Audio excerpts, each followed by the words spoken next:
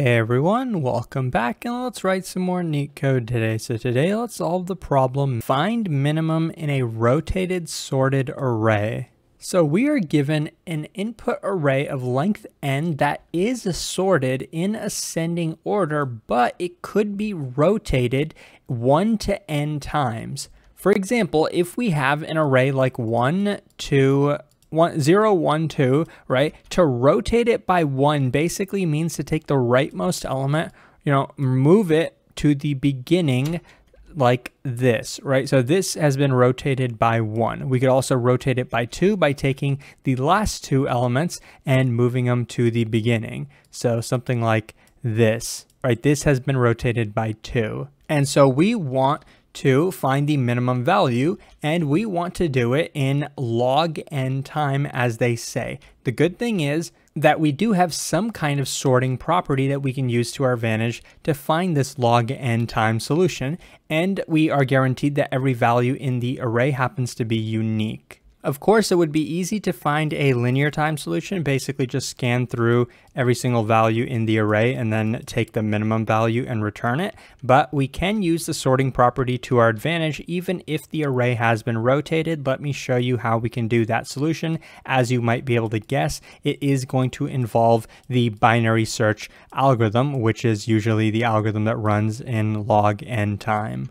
So the fact that the array was originally sorted is what hints to you that binary search might work in this case, but it's not going to be a traditional binary search. Now, of course, if the entire array was rotated n times, that basically means we took a sorted array such as 1, 2, 3, 4, 5, rotated it n times, basically leaving it in the original sorted order. Now, if we had an array that was completely sorted like this one, an easy binary search would work on a sorted array, but if the array is fully sorted, then we know that the minimum value is going to be the leftmost, right? So if at any point we get binary search is going to run like this, a left pointer and a right pointer. If we ever get to a point where the entire array is sorted, we can just return the leftmost element, or at least consider this as being the minimum value. So let's try a binary search and see how it's going to be different than a regular binary search. Now, of course, we want to find the minimum value. We're going to initialize our left pointer here and our right pointer here. Basically,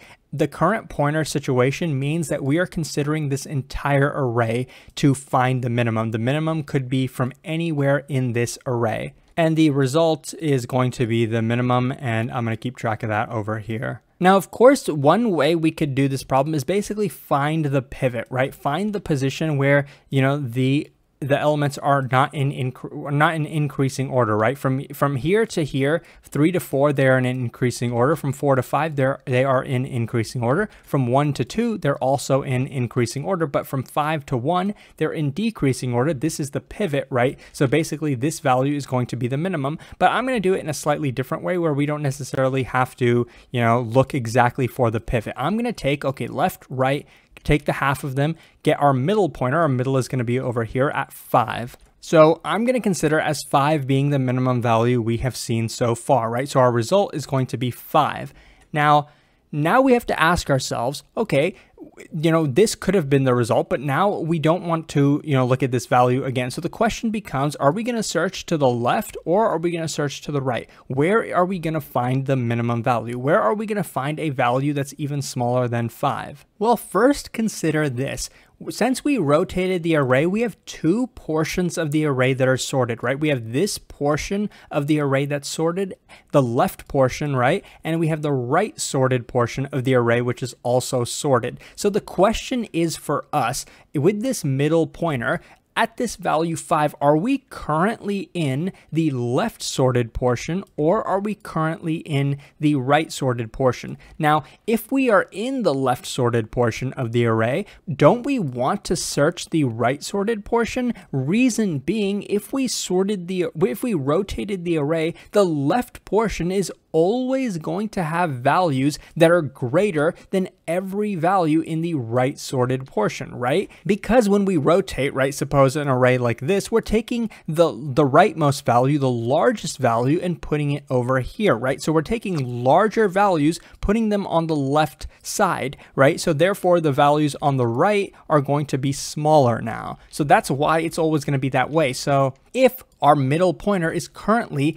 in a value that's in the left sorted portion, then we want to search the right sorted portion because it has smaller values in it, right? So how can we know if we are in the left sorted portion? Well, like I said, every value in the right sorted portion is going to be smaller than every value in the left sorted portion. So one thing we can check is if the current middle value is greater than or equal to the value all the way at the left of our thing, right? Because the left value is going to be the smallest value. If the middle value is greater than or equal to the leftmost value, that means this middle value is a part of this left sorted portion, right? In which case we want to search to the right. Now, if our middle pointer, suppose in this case, we can see 5 is greater than or equal to 3. The reason we're doing greater than or equal is technically this middle pointer could actually be at the left position as well. That's one edge case.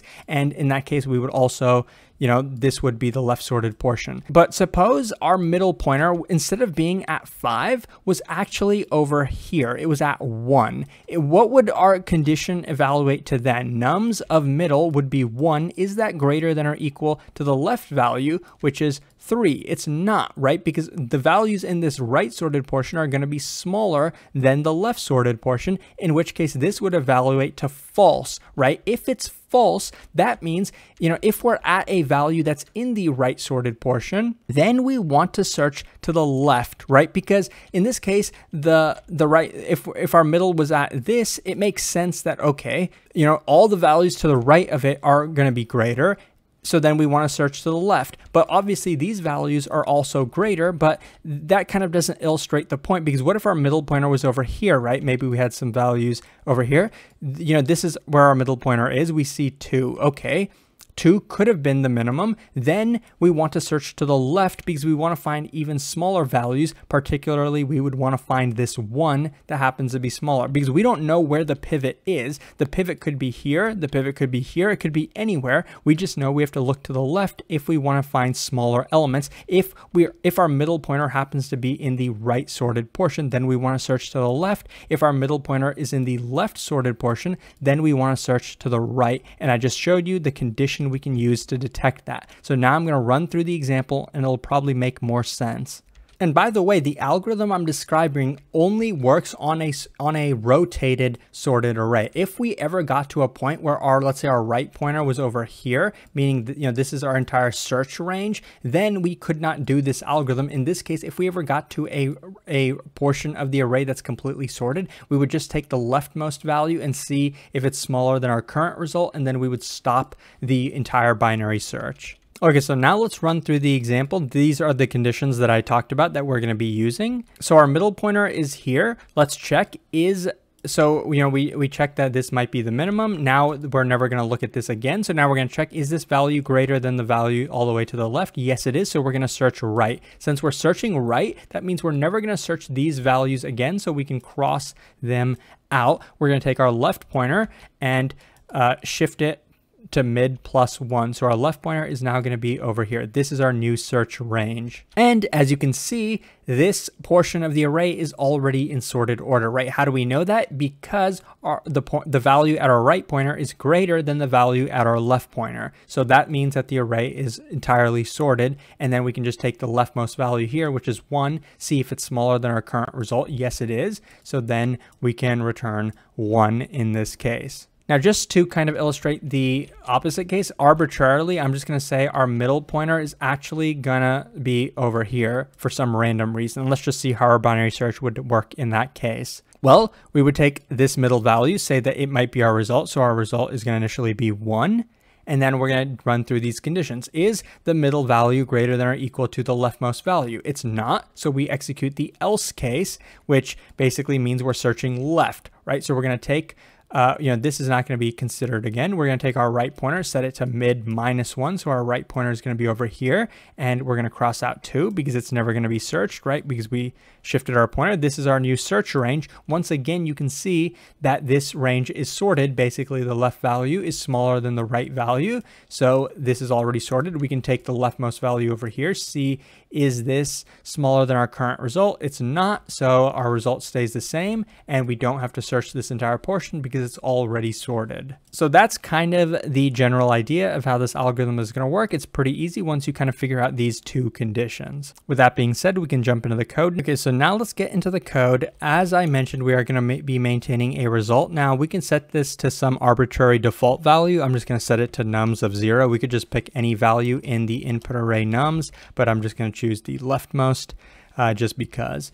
We're also going to have our two pointers. Initially, left is going to be all the way at the left at index 0. Right is going to be at the rightmost index, length of nums -1. And we're going to keep running our binary search while our pointers are in a valid position, while left is less than or equal to right. And like I mentioned, if we ever get to a subarray that's already sorted, basically if the value at the left is less than the value at the right, then we can update our result potentially, setting the result to the minimum of itself and the leftmost value of this sorted portion, and then we can break out of this while loop.